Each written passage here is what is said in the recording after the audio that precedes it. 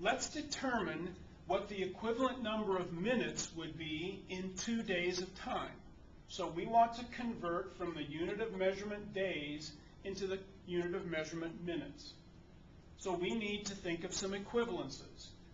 Days, I don't know how many minutes are in a day.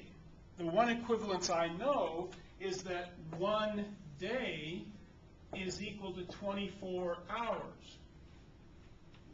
Oh, but that's okay, because 1 hour is equal to 60 minutes. So again, Washington Courthouse to Hillsborough, Hillsborough to Wilmington. See, I want to get from Washington Courthouse to Wilmington. There's no direct route, so I'll go first to Hillsborough, and then I can go from Hillsborough to Wilmington.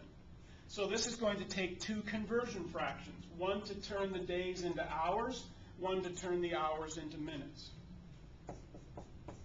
So I want the days to go away, so that will need to go in the bottom, and I'll have hours on the top. Then I'll put in a conversion fraction that will make the hours go away and leave minutes in the numerator. So 1 goes with day when 24 goes with hours. 1 goes with hours when 60 goes with minutes. And so the days cancel, the hours cancel, and we're left with the unit of measure minutes, which is the unit of measure we wanted. And 2 times 24, I think I can do that one in my head. That's 48. And 48 times 60, 0 times 8 is 0, 0 times 4 is 0. 6 times 8 is 48, 8 and carry the 4. 4 times 6 is 24, and 4 is 28. So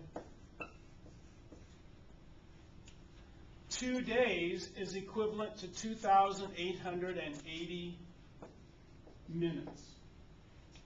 So 2 days of time, in those 2 days of time, 2,280 minutes tick off the clock. Those are equivalent amounts of time. And again, we use this process called dimensional analysis to make that conversion.